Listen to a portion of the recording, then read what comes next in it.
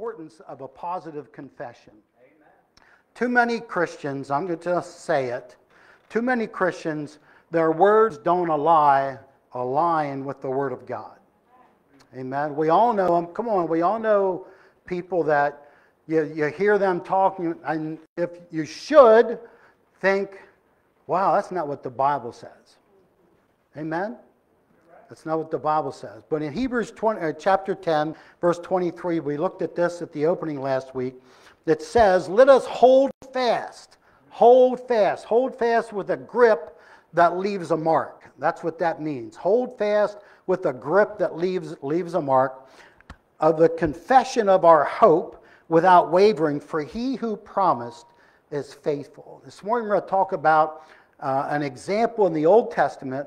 If you look forward in your notes a little bit further, in the Old Testament, the importance of agreeing with God and His Word. Amen? There's power in agreement. And in Matthew chapter 18, it says, if two of you agree touching any one thing asking, he says, it might be done by my Father in heaven. No, it says it will be done. So there's power in agreement with God's Word. Amen? There's power in agreement with God's Word. And the word confession is the word homologio, and it means, it says in your notes, to say the same thing, to be in unanimous, and to parrot somebody.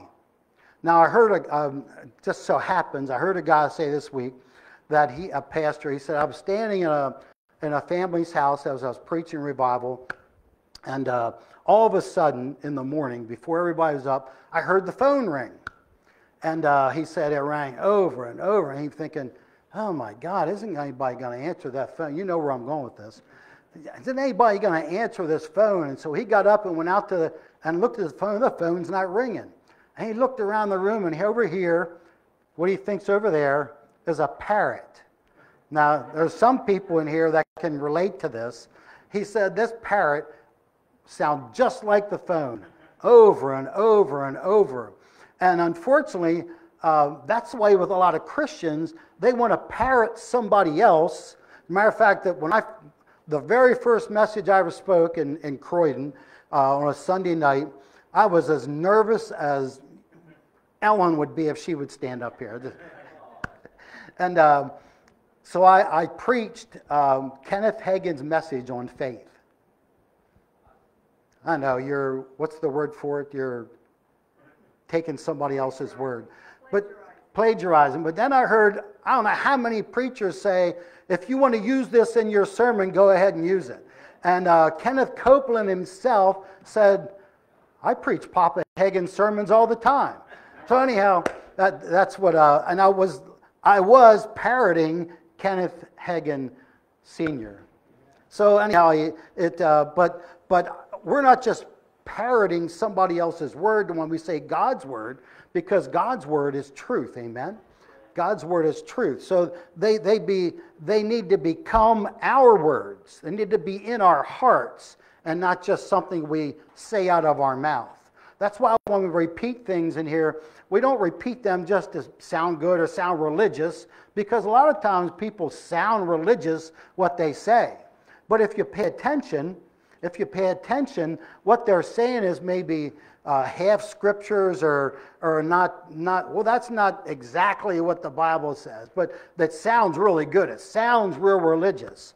So it has to be a conviction of our heart and in agreement with what God says. Amen? That's why, when we prayed earlier, we just prayed what the Bible says, Jesus' name. That's what Peter said, but we come in agreement with God's word, and we don't waver. That's the thing about our confession. Sometimes we waver in what we say, or we waver after we say it. We waver in other ways. What we don't do is what we shouldn't do is give in to others' opinions. Everybody has an opinion. Amen? Everybody has an opinion. And you know what? Opinions are like armpits. Eventually they're going to stink. But we have to, there's only one opinion that we need. Amen? Only one opinion. That's the word of Almighty God. Amen. James 1:8 talks about a double-minded person. Amen. A double-minded, he's one that wavers, is unstable in all he does. And James says, let him not think that he'll get anything from God. That's somebody that speaks out of both sides of their mouth. Amen. Speaks so today, and their life is as a lifestyle of compromise. Amen. And the thing with them is, today I'm around a bunch of Christians. So I speak what? Christianese. Come on, I've been there.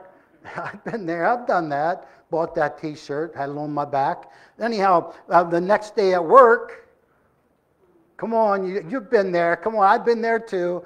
I worked in a factory. Come on. I'm not ignorant of what goes on and what's said. But the next day at work, we're pulled back into our... Listen, I know that doesn't happen to any of you anymore. You're all, what does Dr. Wood say, pious Pete and saintly Susans. That's what he used to say. But, our friends and our family have a way, don't they, of pulling us back and like raising the old man from the dead. Amen? Let me tell you, I'm being honest here, my brothers or whoever are watching, they know where I stand. And you know what? They tell me that. And how much they appreciate that I don't, they ain't going to, they just know who I am. And our family and our friends should see that in us, amen? That we're not compromising truth just to give in to some fleshly desire or whatever. Why is it important to confess and agree with God's word? Because verse 23, look at it, it says, he who promised is faithful. Amen? He's faithful. He's a faithful God. Amen? His assuring God. He's a God that when he says something, it's going to come to pass. Amen? The word I saw this week was synchronized. That's my new word, synchronized. If you watch the Olympics, the swimming, that's amazing, isn't it? How they do that. And the other thing is synchronized diving. I mean, if they would just jump off and jump in all together, but they do it, that's just amazing. But our words have to synchronize with God's word. That's my new word for the day, synchronized. But in Numbers chapter 13, are you Numbers 13? I think that's underlined. If it's underlined, that's where we're going to go next. Numbers chapter 13.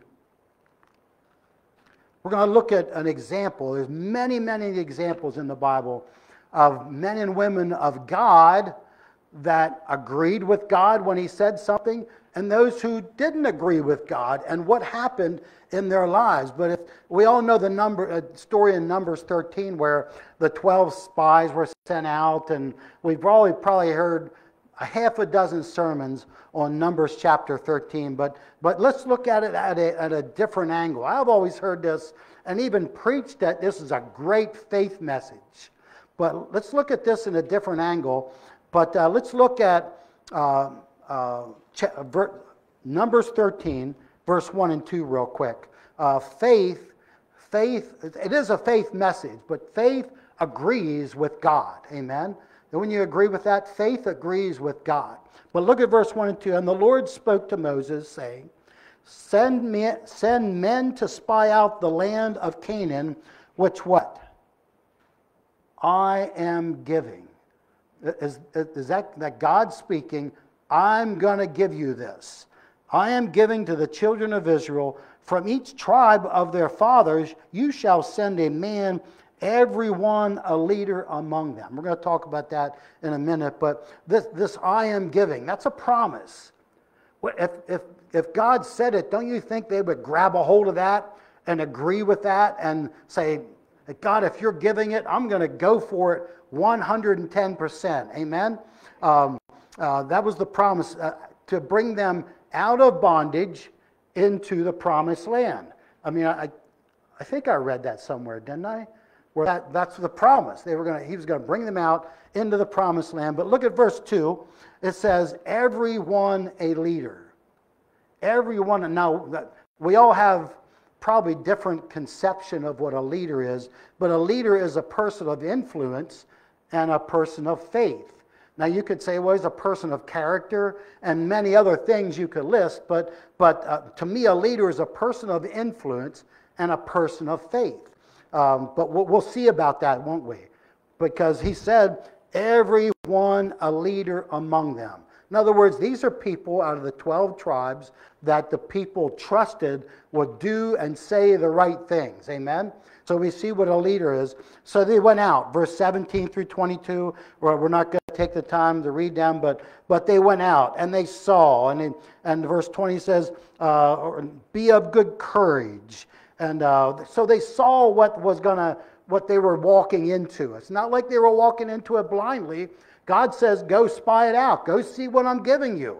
Amen. He thought, I'm sure, in God's mind, he thought, when they see this, boy, they're going to be really excited. They're going to be really excited. So they saw the land. Verse 23 and 24 says, they came to the valley of Eshcol and cut down a branch. You see, you read it there for yourself. And clustered with the men. They had to carry it on poles and the figs and all that. So they went out and they saw what the future held. Amen. They saw what the future held for them. Verse 27 says, then they told him and said, we went to the land where you sent us. It truly flows with milk and honey, and this is its fruit. So they went out and they saw, and can you imagine the excitement? Now maybe we can't, because we can't picture in our mind's eye fruit that big that we'd have to carry it on a stick over our shoulders. But can you imagine the excitement? So they went back and they said, man, this is it. We're going to go for it. We don't care what it looks like. We're going to... No, they didn't say that, did they? They didn't say that. But look at verse 28. Look at verse 28.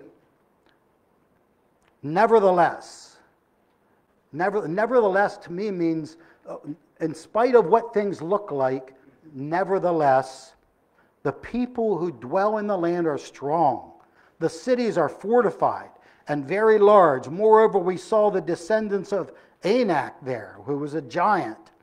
The Amalekites dwell in the land of the south. The Hittites, the Jebusites, and the Amorites dwell in the mountains. And the Canaanites dwell by the sea and along the banks of the Jordan. What happened here?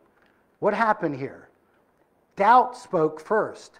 This is what I saw, and it's actually I have it written in my Bible. Doubt spoke first. Doubt spoke first. I heard this saying that it goes, show me your friends, I'll show you your future. Did you ever hear that? Well, I was writing this out. The Lord said, show me your leaders and I'll show you your future.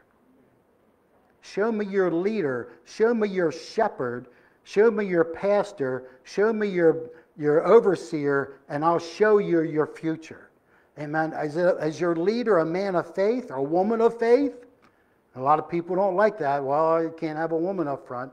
But show me your leader, and I'll show you your future. Are they agreeing with what God's word says? Are they preaching, thus saith the Lord?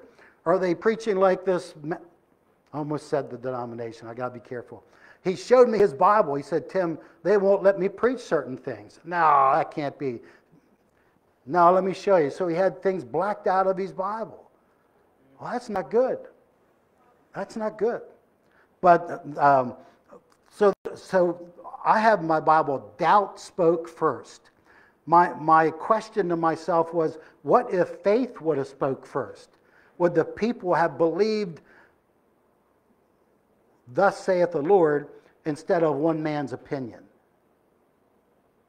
Numbers 32:8 says they became very discouraged. When they heard this report, I'm sure they were all gathered around waiting to hear, and they probably saw, don't you think they saw the fruit? They saw what was in the promised land. They probably in their mind's eye thought, wow, this is going to be really good.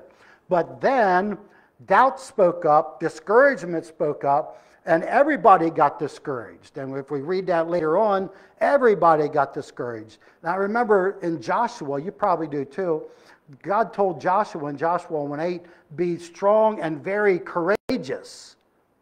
And over, God says, be very, very courageous. Remember, he kept saying, be very, because God knew what Joshua was going to go through. So he kept, and these people probably heard that. So he said, be very courageous, because he knew, and he knows what we're going to do. Because a lot of times, faith takes courage, doesn't it? I mean, you go buy a $120-some thousand farm with no money. Some people said, no, I won't say what they said. No, I better not go there. Anyhow, because faith takes courage, and faith takes to step out. Amen? Because if you say you're in faith but don't step out, you're really not in faith. Because faith steps out and does the impossible, does what other people say can't be done.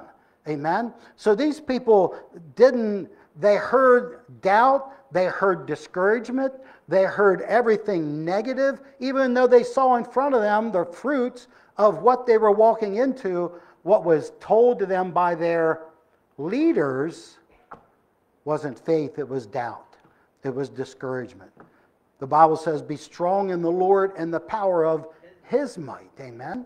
So what they were going to do wasn't through their own might, it was through God's might, because God has promised, and God is faithful. Amen? So look at verse 30. Then Caleb quieted the people before Moses and said, let us go up at once. Isn't that interesting? Let us go up at once and take possession, for we are what? Well able to overcome. We are well able. So faith spoke second. But the doubt and discouragement was so overwhelming that even this mighty man of faith couldn't change their minds. But God said, I am giving. And even though they saw the giants, they compared their giants to their God. Instead of comparing God to their giants. Amen. God is greater than any giant in our life. Amen. Amen. And a lot of times, come on, I've been there, that the giants come into my life and it looks overwhelming. Even if physical, it's overwhelming. But, you know,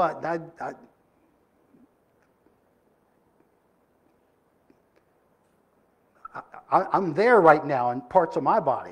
It's like, man, God, how many of you said, God, it's getting a little old. Amen. This is getting a little old. But God is faithful. Amen. We have to keep reminding ourselves and speaking that God, you're faithful. It doesn't matter what it looks like. Doesn't matter what it looks like. God, you're faithful. But he said, let's go up at once. In other words, stop rolling around. How many of you do that besides roll it around your mind? Oh, well, maybe I should do this. Maybe I shouldn't do that. Maybe it looks bigger than what I thought. Maybe it is this. Maybe it is that. Oh, maybe it's this. Come on. You've been there, done that? Amen. But he said, let's go up at once. In other words, before you start rolling this around in your mind, let's do it. And you know what? Jesus had this example. Jesus had this example. Remember the story where it's in Mark chapter 8, where the disciples couldn't cast this demon out of this boy. And Jesus came on the scene, and this man came up to him and said, can you help me? To paraphrase it. And Jesus said, all things are possible to those who believe. He didn't say, sure, I'll do it, or whatever, but he said, all things are possible to those who believe. So what happened? What happened? The rest of the story is, Jesus, the man said, help my unbelief. Jesus, it doesn't say this, but immediately, the Bible says, he cast the demon out of this boy. At once. Because why? Because he saw the Bible says he saw the crowd coming to him. He saw what was going to happen. All of a sudden, he saw that this man, instead of walking in faith, was going to give in to the crowd who saw the disciples couldn't do anything. And they were in disagreement and everything else, but Jesus saw this was going to happen and immediately cast the demon out of that boy. So Caleb said, let us go up and take possession immediately. Let's go up at once. But they didn't do it. They just didn't do it. Fear and discouragement was settling in, wasn't it? Fear and discouragement was settling in. But these 10 other men of faith and power and of leadership didn't agree with God's word. Didn't agree with God. God said it. That should have been it. Amen? That should have been it. But look at verse 31 through 33. But the men who had gone up with him said, we are not able to go up against the people, for they are stronger than we. Well, was that true? That was true. Come on, physically, that was true. I'm talking in the physical realm now. That was true. Even giants were there, except if you're David. David didn't care how big Goliath was. He knew the power of his God. But he said, and they gave the children of Israel what? A bad report. Ever been there? From the doctor, you get the bad report? Or somebody else, you get a bad report? Look what it says. A bad report of the land which they had spied out. Now that's not true because they had physical evidence of the fruit and what was in the land. The land through which they had gone as spies is a land that devours its inhabitants. Well, they didn't see that. See how they're sort of making up things to agree with their disagreement or their bad report? They're making things up here.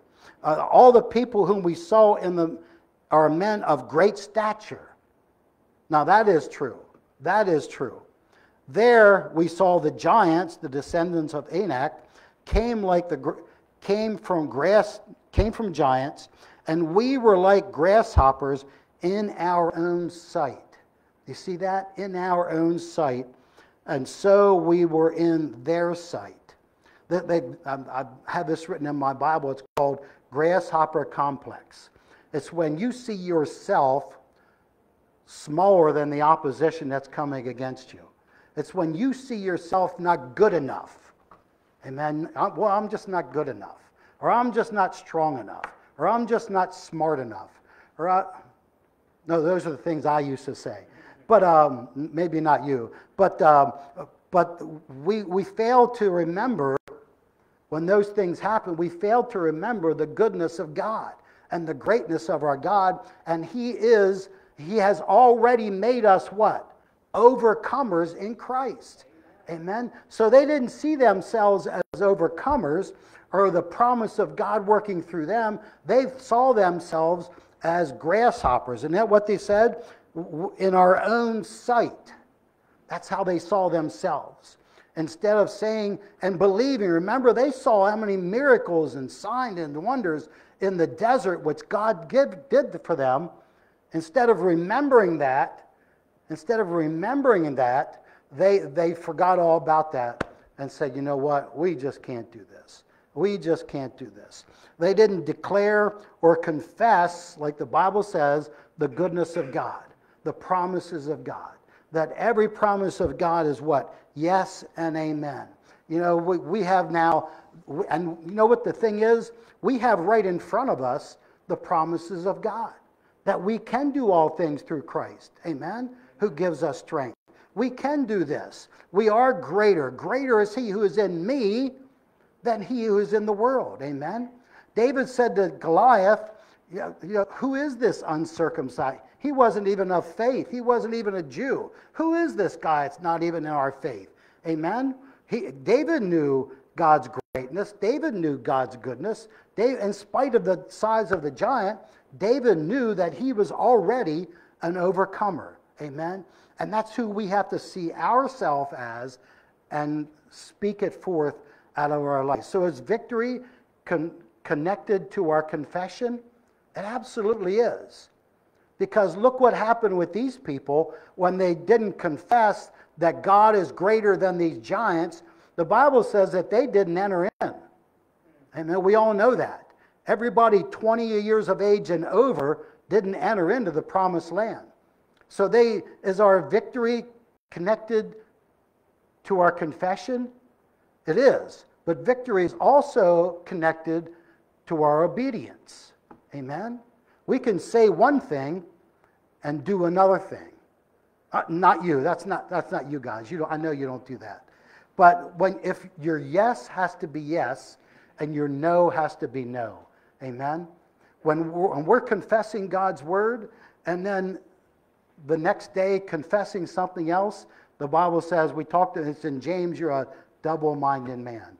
I didn't say that. That's what the Bible says. Amen? We have to agree and come into synchronization. Come on, this should be your new word. Synchronization with God's word. Amen? So our victory is connected to our confession and our obedience. Amen? Look at chapter 14. We're going to finish up here. Look at chapter 14. So all the congregation lifted up their voices and cried. The people wept that night. They were so upset. And all the children of Israel complained against Moses and Aaron. And the whole congregation said to them, if only we had died in the land of Egypt. Oh my gosh. 430 years they cried out to be delivered. Finally they were delivered. And now they want to go back to eating leek burgers and all that other stuff. But if we only had died in the land of Egypt, if only we had died in this wilderness. Why has the Lord brought us to the land to fall by the sword, that our wives and children should become victims? What would it not be better for us to return to Egypt? Now, think about this. Return to bondage, return to where they were. And by the way, all the people that held them in bondage were now dead. Amen? Didn't they die when the river... Come on, maybe you don't know the story about Moses and this... Anyhow, they were all dead. What were they going to return to? It just blows my mind. So they said to one another in verse 4, let us select a leader... Come on, let us select a leader and return to bondage. Return to Egypt. Come on, how much sense does that make? Think about this. They wanted to select another leader of doubt, of unbelief, all the things that you can name. They wanted to go back into bondage instead of agreeing with God's word that God is faithful. Amen. Caleb, Moses, and Aaron couldn't change their mind. They saw the giants bigger than their God and died in the wilderness. So is our victory connected to our confession? Well, here's a good example. They didn't enter the promised land because they refused to agree with thus saith the Lord. Amen. They have refused to agree with thus saith the Lord. Look at verse 9 real quick. It says, only do not rebel against the Lord, nor fear the people of the land, for they are our bread. Their protection has departed from them, and the Lord is with us. Do not fear them. So one more time, they tried to convince them, look what they said. We are overcomers. We're going to win this. This is no problem for our God. But they didn't. The congregation said, stone them with stones. Can you imagine? Can you imagine? God brought them through the desert, water out of the rock, manna and all the other stuff, and they rebelled against God. So 1 Samuel 15:23 says, rebellion is as a sin of witchcraft. So think about this. Now think about this other aspect. All this negativity, where did that come from? That didn't come from God. The devil was probably saying, yeah, go ahead. Keep talking that talk. Keep saying those negative words. Keep being in doubt and unbelief. And the more I think about it, that's what he says to us too. Yeah, keep saying those negative words. Don't agree with God. Can you imagine the enemy saying, don't agree with God? Can you imagine that? Can you hear that? Don't agree with God's word. Don't confess the truth. It's not going to come to pass anyhow. Don't agree with God. So you see the difference here between agreement and disagreement with God's word? It's connected with our victory. Let me end with this. When we got born again, when you and I got born again, we entered into this land, this place we've never been before, the kingdom of God. We've never been there. We've never experienced what we're experiencing now. But it's a land full of spiritual giants. Amen? If your church don't preach that, you'll hear it here. This land is full of spiritual giants. But we have a king. Amen? We have a king. Amen? We have a king that's greater than any spiritual giant that's alive. We have a kingdom that we have entered into that has no equal. Amen? The kingdom of God has no equal. And if we don't stand and not waver at the giants, God has promised us the victory, hasn't he? God has promised us the victory. And what's one way to get the victory? Is to confess and stand fast. Stand fast, amen? It doesn't matter what things look like. It doesn't matter what happens. We have to hold on to hope. We have to hold on to Jesus, our King. Amen? But our King is greater than anything that can come up in our life. Amen? We are more than conquerors through Christ who gives us strength. Amen? Amen. Let's pray. Father, I thank you. Thank you for victory. It doesn't matter what circumstances look like. It doesn't matter what people say, other people's opinions. Father, your word is the only opinion that we need. Father, help us by the power of the Holy Spirit in us. Help us to stand fast and hold on to the hope. Hold on to faith. Hold on to Jesus. Because he who promised is faithful. And we'll thank you for it, give you all the praise, all the glory, and all the honor for it. In Jesus' mighty name, amen. Amen.